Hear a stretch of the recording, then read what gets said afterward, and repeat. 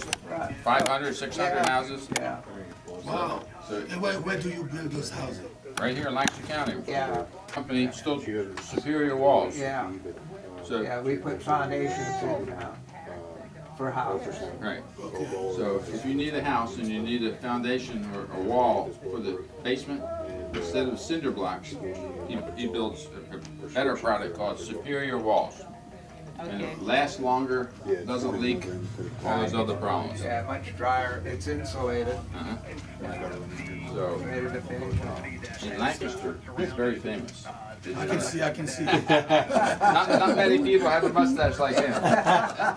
Classic, right? Now, did you get his picture? I'll give you his picture. I can ask him, yeah. Is that okay, Mel?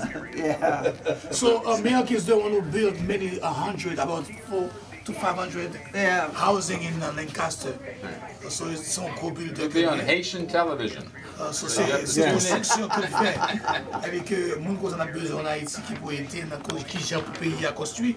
When there is a earthquake, so disaster, so sometimes Haiti, the way they build the house, they build it wrongfully, one way. Right, we so understand. we need a great. Sure. So you can build the walls. We need his idea. Not build some walls, not the walls that the other chum is talking about. I won't go there. Clinic in Jackmel. Jackmel? What do we need? What needs to be done? You need a lot of prayer and a lot of money. The normal clinic, to build a clinic like that in Jackmel, typically would cost about, you can get a nice clinic for $50,000. Okay? This clinic is $1 million. Okay, so it would be a lot smaller. But we put the basics. We'd have a nurse. We'd have to pay her salary. And then we'd have clinics. You have one main clinic, and then you have small clinics around the outside, smaller ones. So those are all things we can talk about. Okay. But so what do we need? You need someone to say, I'm going to be in charge to help raise the money. Okay. So then all the equipment and stuff, we can supply that. Okay. So you can save a lot of money here. Okay. And the food, and we do food too. Okay. And lately, I've been, rather than buying the food already processed, like they have again, I just give the money to the pastor. Okay. He goes out in the village and buys their own food. It's cheaper that way. A lot cheaper that way. And you don't have the hassle of the containers being stuck in port.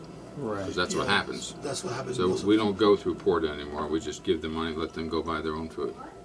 Okay, so here we go. Take this box. Makes sense. Here you go. You got it? Yep. All right. Oh, here's a couple more. These, I didn't tell you this. What's that? $300 each. Wow. $300 each. What are $300 each of them. What These is are that? more stronger inhalers. Okay. $300. 300, 300. It's 900 right there. When you can't breathe, like people with asthma and stuff like that. Okay. You take these, you breathe normal. Okay? Big difference. It's the difference between life and death. All right? All right, good. You're all set. Thank you, Doc.